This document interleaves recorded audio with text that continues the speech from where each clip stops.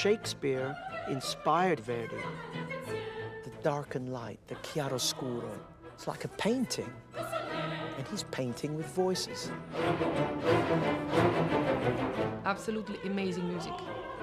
It has to sound demonic and uncomfortable, straight, screaming.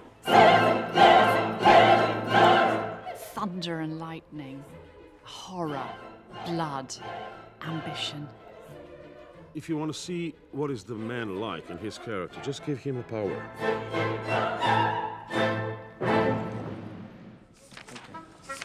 Good. So, are we ready?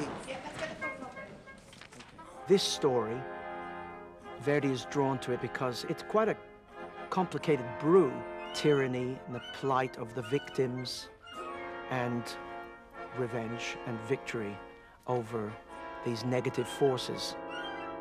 Macbeth, it's a good man, general, fighting for his country and being loyal to his king.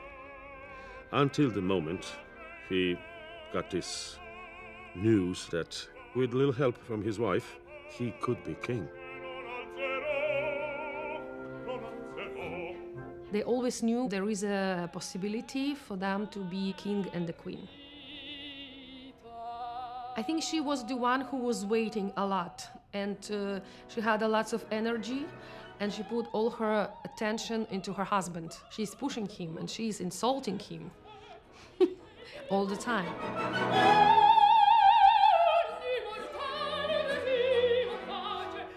There's a demonic quality, the ambition that is at the center of Lady Macbeth's being. Verdi saw this, and so he wanted something that was really frightening.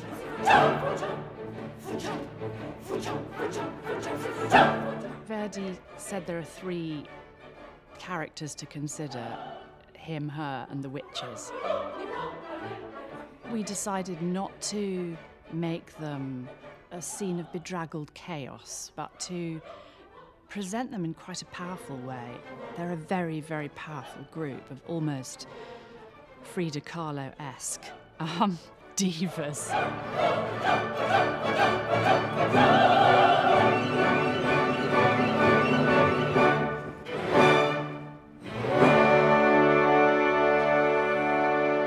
When you get a group of singers together for this opera, everybody knows, because of this combination of Verdi and Shakespeare, that they have a responsibility that is perhaps even greater than with any other operas. They have to go that extra step. So in the rehearsals, I'm pushing all the time. I try. Try it. One. This make yeah, it needs that. That's it.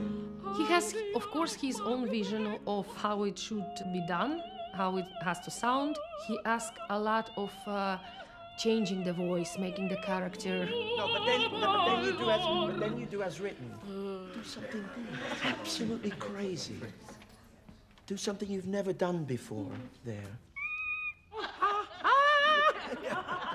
You are demanding all the time for the orchestra to play softer, for the singers to whisper more. It's got to be believable, you know? Don't go to the atu soon. 80% of the opera is written in piano. Amazing. If you look at the score, you can find 2 piece, 3, 4, 5 after one another.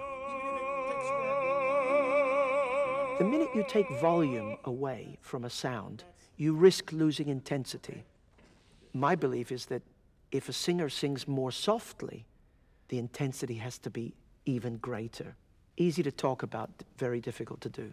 Let's do the start of big number 1, please. I think we were trying to create a world which felt almost futuristic, this black hell in which they exist. And these glimmers of the prize, the power. Revenge, hatred, love, lust, all very familiar opera ingredients. Every time I'm doing Macbeth, I know it's going to be good. You cannot make bad Macbeth. There is no one single moment which is weak. It just goes one after another with non-stop. I mean, it's genius music, absolutely.